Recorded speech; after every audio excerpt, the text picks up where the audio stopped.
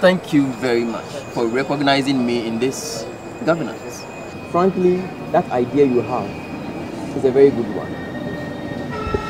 I will help you, only if you comply with my agreement. Why not? I mean, you're a well-respected man in this community, and in fact, in many churches as well. So, what sort of agreement are we talking about here? Okay, here. It is very simple. Very simple.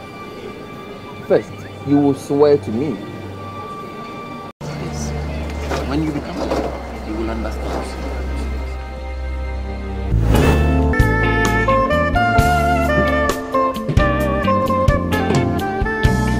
Bastard! Bastard! Greedy bastard! Jesus must be evil, or better still, a greedy bastard. Honey, and why are you saying all this about this good man? Good man? Yes. Wait till you hear what this man wants. Then you know that he's a devil incarnate. Okay, what does he want? Can you believe that this chief Lucas wants 50% of government allocation to the state? Which means that if government were to give me $100 million, and if I were to be the one in charge, this man wants to grab half, which is a whopping $50 million. What the hell does this man want all this money for?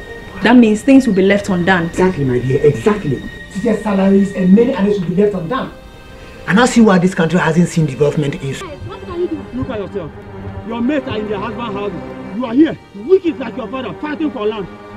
When you're supposed to be in your husband's house, and you are here, following your father, fighting for other people's land. What did I say that you make use of your body? Who is your father? That wicked man you call father? Get them wait for me, call you back. Nonsense. My father can hear this. This one, please help me.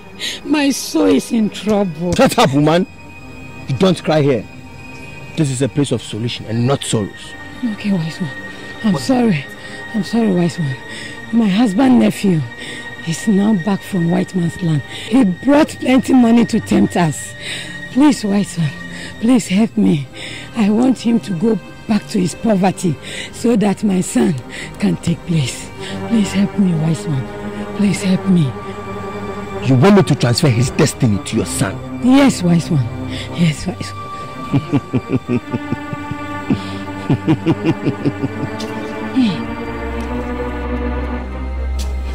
He has lost everything. Sold his house and all the cars. As for his passport, we don't even know where it is. So please, do something. The devil is a liar. It's my son. Do something. Come on, let's pray. Oh, Father God, I commit your son